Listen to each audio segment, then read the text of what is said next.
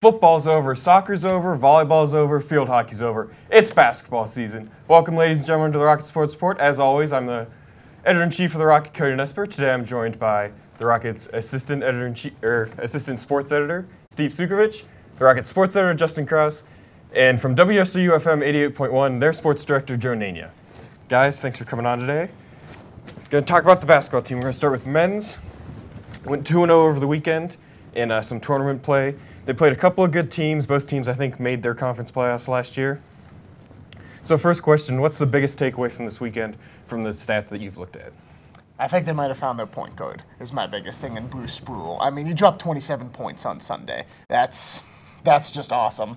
Whenever me and you attended the exhibition game versus Pitt, I asked Coach Reynolds, I said, have you figured out anything you want to do with the point guard position? And he flat out told me pretty much no. He did not know what he wanted to do with the position, but if you have a guy dropping 27 points and the night before he led the team in assists with 8 whenever he was at the point, I think they might have found their point guard for the season.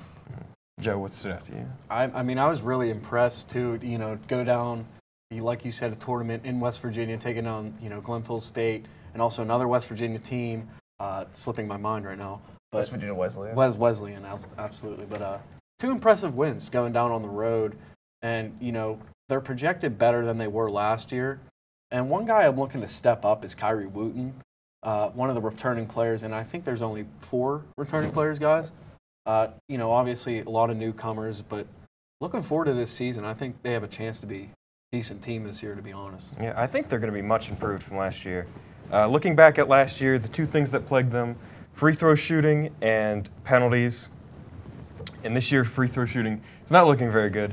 Compared to last year, they're actually down. It's only been 2 games, but they're only shooting 61%. Last year, they shot 67%. Other than free throw shooting and fouls, what do you think the biggest issue for the team to be successful this year is going to be? Steve, we'll start with you this time. I'm simply saying just making buckets. The field goal percentage is not as what it should be, but aside from that, stepping field goal shooting up, just simply that can increase the chances, of course. I'm going to specify that, and it's the 3-point field goal shooting because, Coach Reynolds always says they struggle on 1s and 3s. I mean, that's a lot of the game, and especially with college basketball moving more and more towards shooting more and more 3s. Slippery Rock has not. I know that's not their style of play, but if you have teams who just by chance make a couple of 3s in and you're consistently making 2s, it's going to even out at some point, even if you're outplaying them. So you got to have at least a couple of guys who can be able to make 3-pointers on a somewhat reliable basis. I hate to piggyback off you guys, but I'm going the same thing you were going to say. 3-point shooting. You got a lot of guys this year that are 6'8", 6'9", a lot of depth in the post and guys that are able to get to the rim, and that's great, but you lose guys like Vinny Lastly, who we haven't seen, and also GV, Guilherme Verado, the Brazilian, who was able to come in sometimes and make a 3 off the bench, also Vinny Lastly. It's important to expand on that. See if you can find some other guys make some 3-point shots as well. Looking at the new guys, like you said, there's only 4 returners. Which one of them has stood out to you the most thus far? Justin, you're not allowed to say Spruill.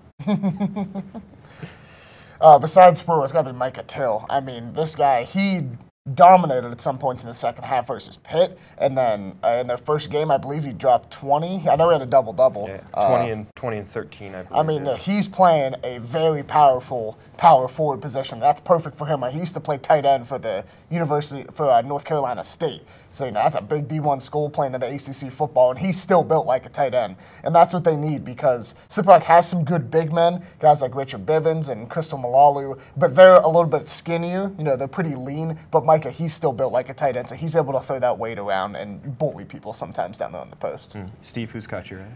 I'm going to have to piggyback on Micah because seriously, I'm a fan of the guy who's just down there getting the rebounds, making all that stuff happen down low. That's my kind of basketball just from my point of view. Joe, who you got? You're not allowed to say Micah. I'm not going to say Micah. But the guy that I'm looking to see is Murdoch Green this year. He's a guy who likes to take a lot of shots, took a lot of shots last year, and I'm looking to see, is he able to be consistent this year? One of the returning guys, one of the 4 returning guys, I'm looking to see, is he going to be one of the guys to step up and start making a lot of shots for this team? I'm going to go with Brandon Simmons. He actually was really impressive in the first game to me. He dropped 15 points and 9 rebounds. He went 7 of 8 from the penalty stripe. Obviously, we talked about their biggest weakness there. But going on, the system that Coach Kevin Reynolds likes to play is defense and rebounding, and he likes to go with the hot hand. He always mixes up the starting lineup with whoever's having the best week of practice. So with that, Justin, we've talked about this before. A lot of Division II teams just like to shoot, and they'll just try to outscore you. With Reynolds' kind of slower pace of play and the kind of like advanced metrics he goes with, which players, especially the big men, which players do you think are going to really have to come in and score those points in the paint and get those rebounds? Well, first, I just want to mention real quick, Brandon Simmons, another Marshalltown guy. For Slip Rock, seems like we've had 30 of them, since I've been in school. But two big guys down there I already mentioned, Richard Bivens and Crystal Malalu. Like I said, they're lean, but they are centers. They're both 6'9", 6'10", whatever they're listed at. They're both really tall, and the thing is they've been underperforming a bit this year. I know Crystal has gotten into some foul trouble. He didn't start the second game because Coach Reynolds likes to start the hot hand. But you gotta get some reliable points down there in the paint. And I know that those guys, they're centers, they're not going to be great from the line, but at least you got to draw some and ones to try to get some extra points from the line. So those guys are going to have to step up coming in further in the year, because Mike Cattill's doing a great job power forward, but he's 6'5", 6'6". He can't contend with centers down there, way down in the post. Joe, you got a dark horse? I'm going to say Crystal Malalu is my dark horse because, you know, he really did have some great games last year, but he also had some games where, you know, he got into foul trouble, like you said, or, he had some defensive errors. And he's a guy I really want to see step up. Crystal's a guy we all root for, you know, from the Netherlands. Great guy off the court, but looking to see Crystal Malalu be a dark horse this year for this team. So like we said, Slippery Rock won both their games this past weekend. In the first game, it was Mike Cattell and Aaron McDonald. Both had double-digit points and both almost had double-doubles. Aaron McDonald only had 9 rebounds. In the second game, it was Spurrell and Micah again. Again, both double-figure scoring, Spurrell with 20. We'll transition to the women's now, who had a less successful weekend. They dropped both of their games. They're giving up an average of 80 points a game. Opponents are shooting 36% from 3, and the rebounding margin is at -7. So, Steve, you're going to be covering the women's team this year. What's the biggest issue for them that you think they're going to need to correct? I think they need to find the backbone of their team right now. They have a solid starting 4 right now, but Madison Johnson, a great transfer from St. Francis, has really stepped up. But Leanne Gibson, Christina Petropopla, and Morgan Henderson, they're players that are getting the same amount of playing time, but they need to step up because Coach McGraw, he's given them opportunities to shine, and that's where they need to find is the backbone of their.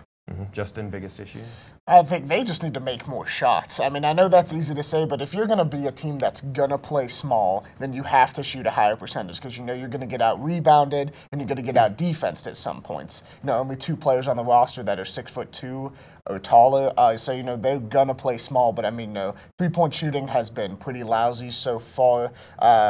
And, you know, not making as many long twos because you're going to have to make those long twos. You can't drive inside the paint with their size disadvantage that they have. So just they need to either take more quality shots or be able to find more openings to get through the defense. They are shooting 33% from the floor overall at this point.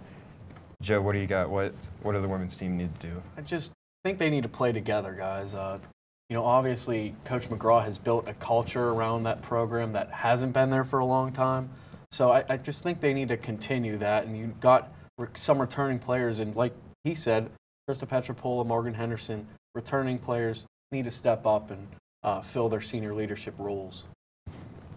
All right, if we look at the women's team, there really is a pretty solid 4 starters, and Sarah Patterson, who's back this year, Hinderleiter, who should have won PSAC West Freshman of the Year, and then you've got Heinley, who comes off the bench, Johnson, who comes off the bench, Leanne Gibson, who's a team captain as a sophomore, Pietropolu comes off the bench, and Morgan Henderson, who's the starting center. I think they're really going to need to find a lineup and stick with it the whole year. I think definitely for women's, there's probably going to be less quality depth, and so you need those 5 starters. But looking at some of these bench players, Heinley, Madison Johnson, Gibson, and even Krista, which one of them do you think has the potential to have the biggest year? Steve, we'll start with you again. I like Gibson. She's making good quality of her time. She's got 9 points so far in the season, collecting 9 rebounds, which is high up on the team. I like the way she's been performing so far this season, and I just hope she'll continue to get the amount of playing time that she's getting. For me, it's kind of tough. I'm split between two, but I'm going to go with Madison Johnson. Does transfer in from St. Francis. Dropped 18 points versus Cincinnati as a freshman at St. Francis. You don't do that by mistake. So that talent's got to be there somewhere. And so far this year, she's shown good flashes. She's not going to be running the point, obviously. She has in the past. That's Brooks' territory. But as a shooting guard, I think she's going to be able to hopefully improve on that. She hasn't made as many threes as we'd like her to see this year, but she's been playing some pretty solid defense, hasn't been getting in foul trouble, not making any mental mistakes, so that's encouraging. Just some more shots of hers have got to fall. Well, let's look at the backcourt for the women's team, because I think they're pretty good. Hinderleiter, who's very good, and then Sierra Patterson, who's back this year. She didn't play last year. She's an all-conference talent. If you look at these two, what do you think the potential for them? Obviously, Hinderleiter played shooting guard a lot last year when Lexi Carpenter was here, but when Lexi got hurt for the season, Brooke transitioned back to the point.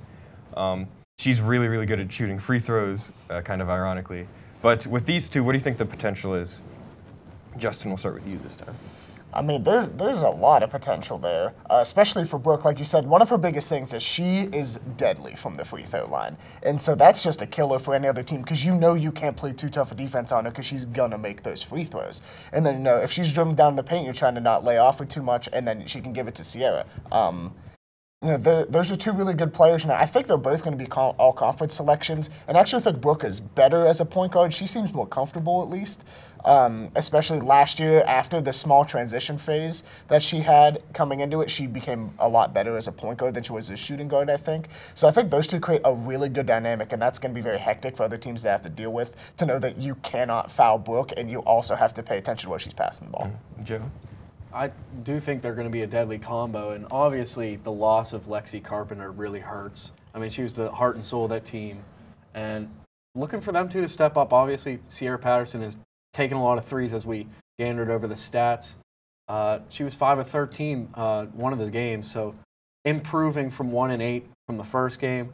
I think the key is just distribute the ball, and find shots on the outside. Make your shots. Steve? They're going to have more success playing together more often. I mean, with Patterson, you said she was out last season. They haven't had a lot of playing time on the court together. So aside from practice, they're going to get, as long as they get more playing time together, they're going to continue to grow and get better. That's a good point. Like I said, women lost both games. They played Virginia State and Lincoln University. Virginia State was the rough one. I think they lost by 30, but Lincoln was pretty close. Okay, we'll go last question here. Either team, both teams open up their home schedules this weekend with doubleheaders. Either team, which player are you most excited to see this weekend? I need a second to think about that one first. Steve, who's got it? I'd be excited to see Patterson actually for the women's because she didn't play last season, and it'll be the first home games this season, so we'll actually get to see some action. I'm excited to see what she can bring to the team. I'm going to go with Modic just because he's finally a senior here at Slippery Rock. He was one of the team's best players last year and a leader, and now he gets his season opener at home. I think he's going to have energy flowing. Those guys, they like to scream and talk a lot, especially Crystal and Modic. So I can't wait to just see that dynamic between them and just see Modic play. I'm looking forward to see Bivens for the first time. You guys have obviously mentioned he's a great player, and I'm just looking forward to seeing him in live, in person. Big game versus Shippensburg this week.